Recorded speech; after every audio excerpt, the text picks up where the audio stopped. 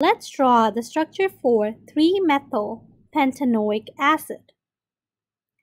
Now this OIC here tells us that this is a carboxylic acid, meaning that we have a COOH present. Now when we draw this COOH, we end up with carbon having a double bond with oxygen.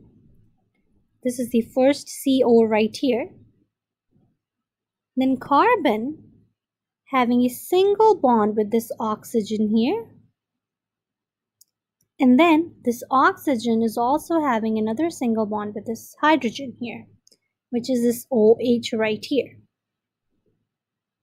Okay, so now we have the COOH drawn in. Let's work on the parent chain.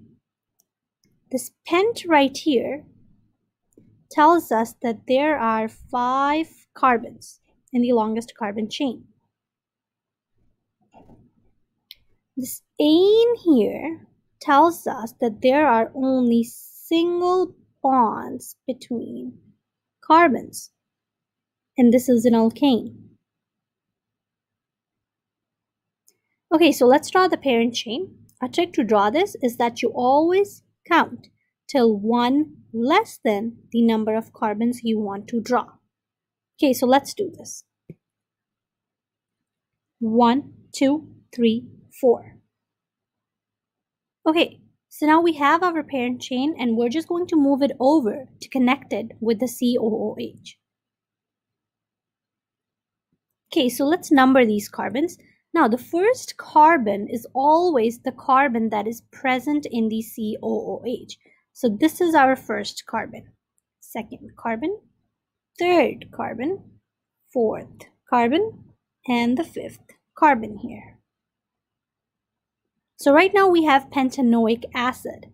Now we need to draw our side chain, which is methyl. So the methyl is attached on the 3rd carbon, which is right here. So let's get rid of these numbers and let's attach the methyl on the 3rd carbon.